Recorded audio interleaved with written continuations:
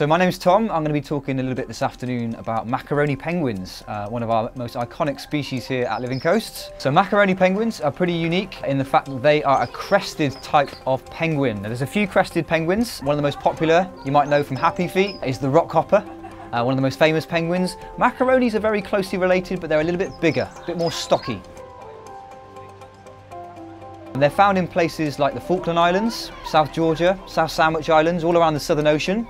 There's nice cold water, cold weather systems, maybe not so much ice and snow, apart from in the winter. Usually pretty steep cliffs, so they've got to have nice sharp claws on their feet to be able to climb and clamber over those slippery rocks. They're also found on pretty windy, inhospitable places, not many people living there, but many penguins, and some of their colonies can number in the millions. Millions of penguins all in one massive super colony.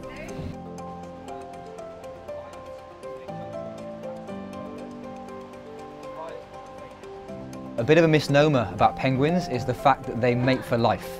They actually don't. Typically, penguins will usually mate maybe 2 or 3 seasons at a time, and then they'll move on and find a different partner. And that's really important to make sure that the genetic pool stays nice and varied. As well as that, when they are in their pairs, just for those 1, maybe 2, maybe 3 seasons, they are very loyal. And the males in particular will defend their nesting site with a lot of aggression, a lot of territorial behaviour.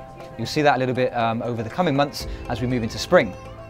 And as well as that, the Macaronis also produce something called a scrape in the ground, which is basically just a collection of sticks and pebbles which they will use as a nest. Now, compared to other species of penguins, this is a very primitive form of nest, but they don't really need too much other than that because there's not many other animals or predators on the land where they live. Now, once they do pair up and they do breed, the Macaroni penguins will begin to lay their eggs. And these eggs are pretty big, they normally lay 2, and the first of which is always, or pretty much always, the dummy egg, the practice egg, which they'll lay. There's not a baby in that, or very rarely is there a baby in that one, and they'll kick that one out of the nest when they're finished with it. So they maybe sit on that one for about a week, kick it out of the nest, and then when the second egg arrives, that's where their whole attention for both penguins, both male and female, mum and dad, that's where their attention will be. And for the penguins themselves, like most species, they'll then have fishing trips out to sea.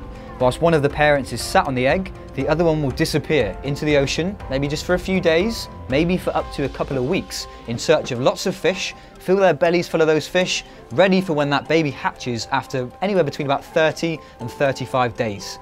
Once it does, they'll feed it with lots and lots of that regurgitated fish, and they'll swap over, so the other parent gets a chance to go and get some food, and comes back again after that fishing trip to feed the baby.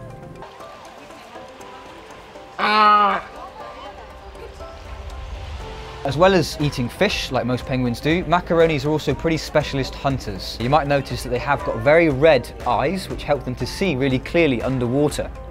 Now, as well as that, they've also got these special nictitating membranes, they're called, which is basically like a third eyelid that comes across to help them see more clearly underwater and protect their eyes from that salty water. It's a bit like us, we put on a pair of goggles to go in the swimming pool. Now, when they do that, they can dive down to several hundreds meters at a time. This particular species can maybe hold their breath for 3 or 4 minutes at a time at a push. Usually typical dives will last no longer than about 2 minutes. Now, when they are diving like that, they'll be hunting lots of different kinds of food, quite often small fish that fit nicely inside their beak. But also, as well as that, being a particularly good deep diver, the Macaroni penguins are also pretty good at catching smaller animals like krill. And krill do make up a large proportion of their diet. Around the Falklands where they're found, there's lots of very rich groups of krill in the water for them to go and hunt.